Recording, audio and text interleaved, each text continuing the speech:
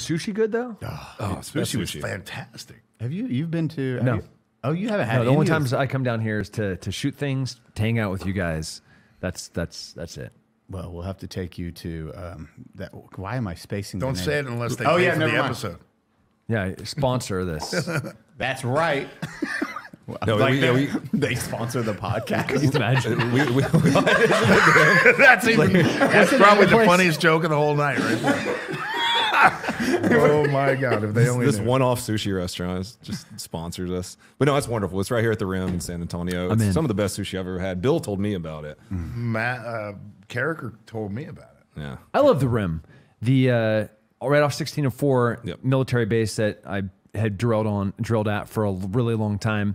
That was like the go-to delicious food. And if you want to feel like bougie, you know, like be a total posh guy, you're just covered in all the disgusting things that you get at Camp Bullis, and you go over there and everybody looks at you like you don't belong.